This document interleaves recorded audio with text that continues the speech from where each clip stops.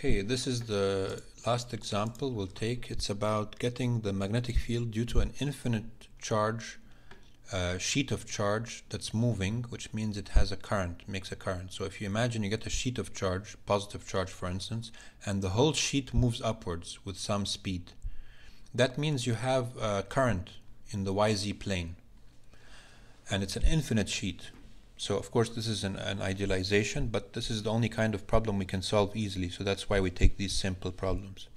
And then we want to find what the magnetic field is then at any point on the x-axis, whether the positive x-axis or the negative x-axis. So let's look from above. If you look at the problem from above looking down, what do you see? You're going to see the xz axis like that, and then the sheet will appear to you as just a line. So this is the way it is. There's the xz axis, and the sheet just appears as a line. And so here the dots, circle with the dots, means that the current is coming out of the page. Of course, I put the sheet with some thickness here, but of course it should be, it's very thin. I mean, I don't want there to be any thickness. I just put the thickness so you can see the sheet. But the current is coming out of the page everywhere, and it's infinite. So let's think, what is the direction of the magnetic field at a point over here, for instance? Well, if you take this line, imagine the sheet to be consisting of an infinite number of infinite lines, thin infinite lines, right? If you put a thin infinite line next to an infinite thin line, an infinite thin line, an infinite thin line, all next to each other, it'll make a sheet. So imagine just one of those thin lines, this one. What is the magnetic field that it produces at this point, just due to that thin line? Well, you know that the magnetic field for a thin line, an infinite thin line, it goes around in circles. So when you get to this point, it'll be making an angle like this. It'll be making an angle 90 degrees with the line, with this line, but it'll be making an angle like that in space. And what if you get the magnetic field due to this thin line, which is exactly the same distance away from the x-axis? Also, the magnetic field due to this infinite line goes round in circles, and it's perpendicular to this line, and so it's making an angle like that with respect to in space.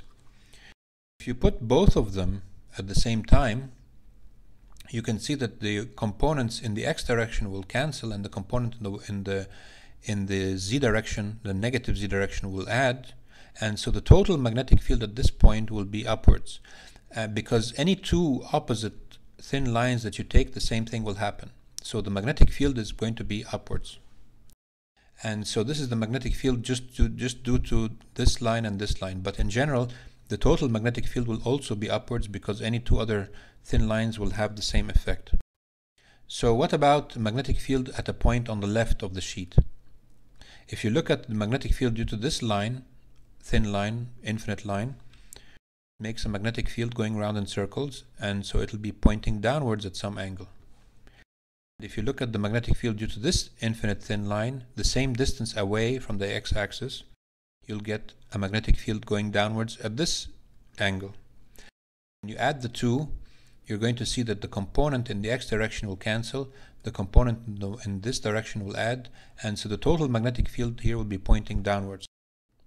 So we've concluded just from thinking about the symmetry of the problem that the magnetic field on the right will be pointing upwards, and the magnetic field on the left will be pointing downwards.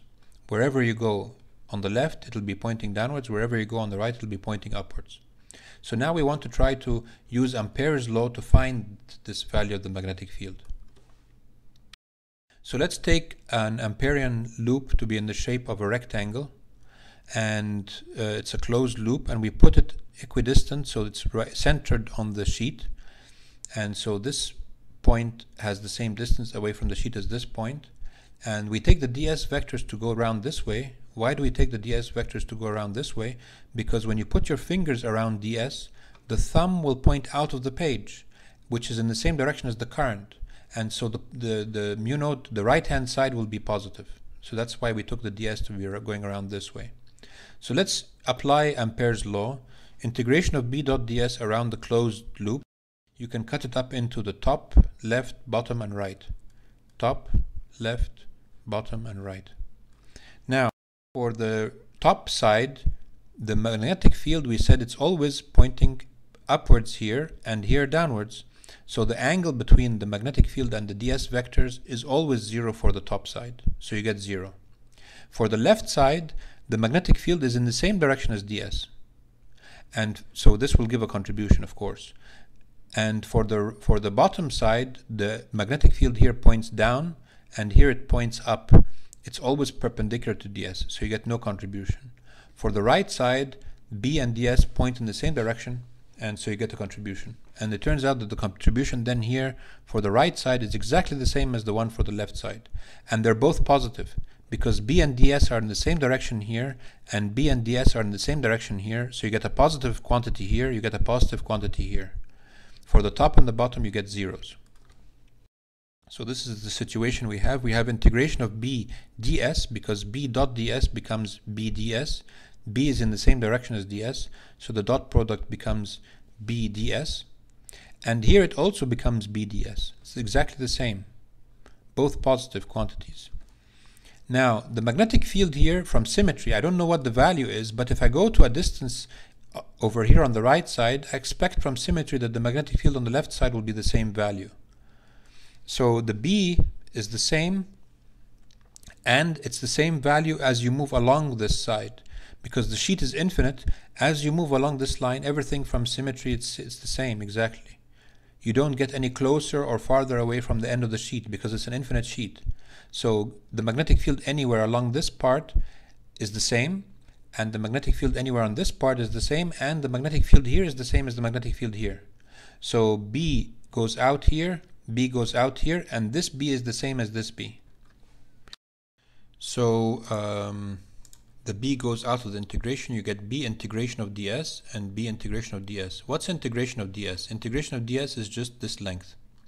You're adding this element of length plus this one from here to here.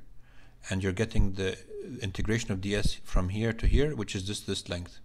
So if the length of this is just L, then this is just BL and this is BL. So the total, the left-hand side is just reduces to simply 2BL. Now, how could we write the current enclosed inside the loop in some way, in some mathematical way? Well, we can define something called linear current density. We can go along this sheet and see how much current there is per unit length. This is very different than the case we took before for current per unit area. You took, in that case, current divided by an area. Here we're taking current divided by length on the sheet as you go along this sheet this way. So we can define something called J.